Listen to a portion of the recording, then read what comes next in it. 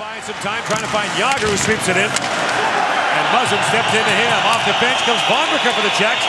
He's tied up by Eberle. And Hall plays it back to his Edmonton Oilers teammate. 11 and a half to go in the opening period. Not many whistles, lots of scoring chances so far. Long lead pass for Crosby. Through the middle for Jordan Eberle. Busting it as Eberle gets it, plays it across, they score!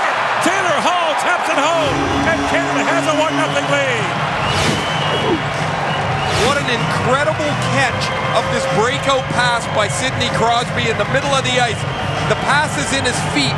Crosby catches it with his right skate to his stick, across the seam to Eberle, and then Hall busts through the middle of the ice. Look at that catch by Crosby. Right foot to his stick, and then Taylor Hall skates right by Nakladel in the middle of the ice to get into the open ice, and Eberle touches the pass to him. Look at the catch by Crosby. The seam pass catches Eberle behind Vonderka. Vonderka had lost Eberle in the middle of the ice, and Taylor Hall goes right past.